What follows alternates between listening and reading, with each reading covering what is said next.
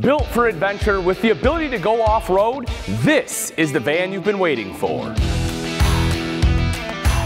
What is this, you ask? Well, this is the 2025 Eddie Bauer 19EB. And this bad boy is built on the Mercedes-Benz 2500 all-wheel drive chassis with a 144-inch wheelbase. If you take a look at the front end, it's absolutely gorgeous, lifted from that all-wheel drive, but they do give you this step here, so if you're out on the trail, you need an extra little boost to be able to clean off the windshield, that gives you that. Also, if you are on the trail, you need a little extra visibility. See that kind of black bar up there? That's actually a cover. You can remove that. That is a giant spotlight so you can see what is in front of you. And again, you can take a look at the rugged off-road tires there. We have that lift. Again, just sturdy running boards on here, which makes it nice and easy to climb into the passenger seat, the driver's seat, or the main part of the RV. Couple of quick things I do want to hit on while we're here, just because it's easy to see. You will see your power control for all of your lumbar support. The control for the seat itself on the Mercedes will actually be located right up here. You do have like 6-way power, which is fantastic. This one also has heated mirrors on there. So if you're traveling in the cold, you want to be able to defrost those bad boys, pop those on. Now, if we take a look kind of at the main entrance, as you would expect, you have a screen. So you can drop this screen down, be able to get a wonderful breeze through here, especially when you open up the back with that screen as well. But my other favorite part is this right here. You can drop this down. You have the prep area, little bit of space to hold like spices or whatever else you may have out here. And then you have this, which is adjustable. And you'll see these throughout. And of course, you can add different points if you want, if you have other things you want to add in here. But we can see here that it is easy to operate. You also have 120 outlet there, plus dual USB port, and underneath, just a tiny bit of additional storage. Right up top is the Thule power awning. One touch of a button and that rolls out. Same thing to have it come right back in. Super simple and easy to use. And you will see you have anchor points on the coach. That way it gives it some extra stability. You will also see that you have your electrical outlet in the back if you need to plug anything in.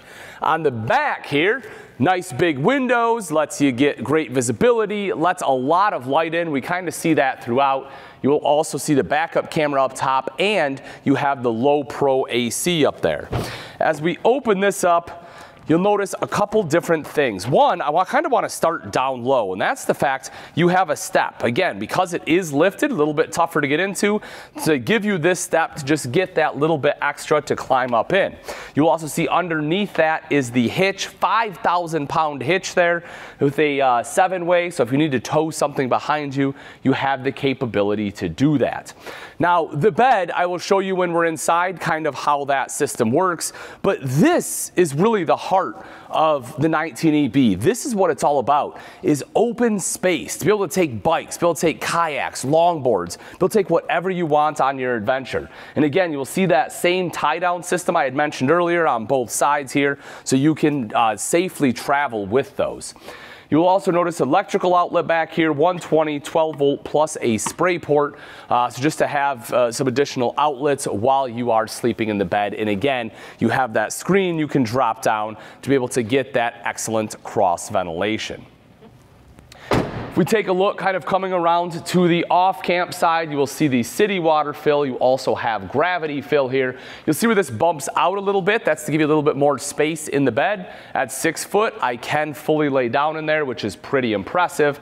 You will also see your cassette style toilet.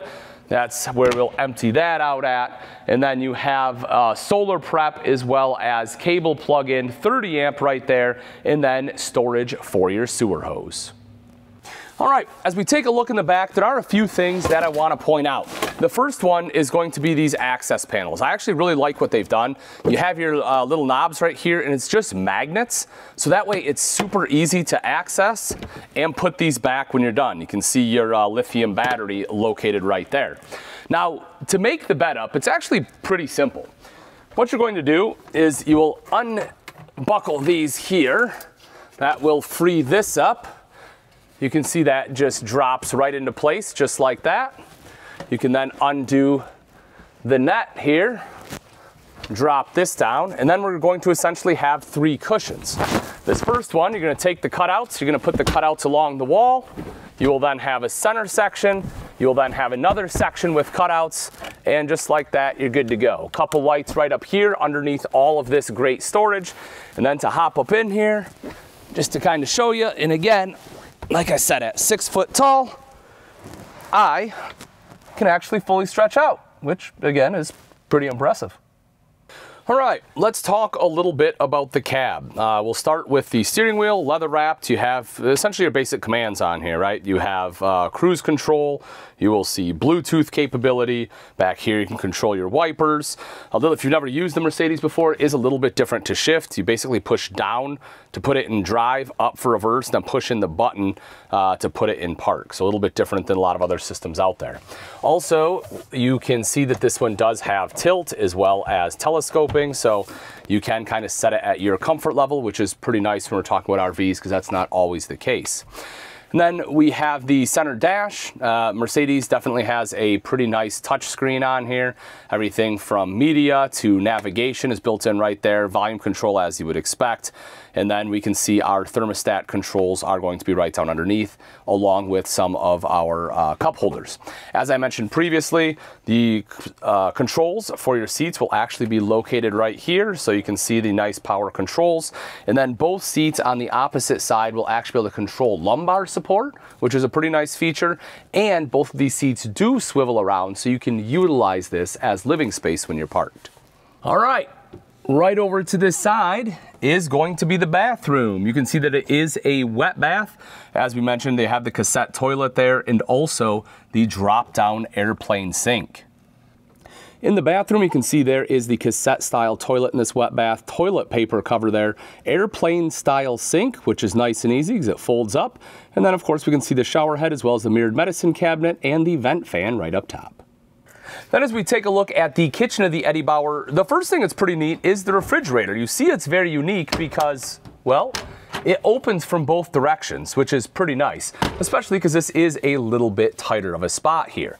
You'll also see that you have some additional storage right up top. The microwave will be located up here. Right underneath the microwave is an electrical outlet, and that's going to be important because as we take a look at the main prep space here, you'll say, well, Ian, there's nothing to cook with.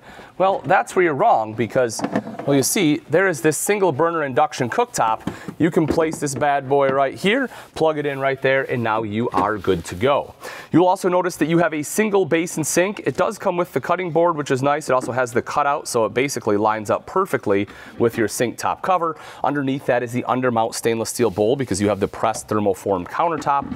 And then you will notice that the faucet is a high-rise pull-out extension faucet here. A little bit of storage up above, and again, you have 3 large drawers underneath that sink.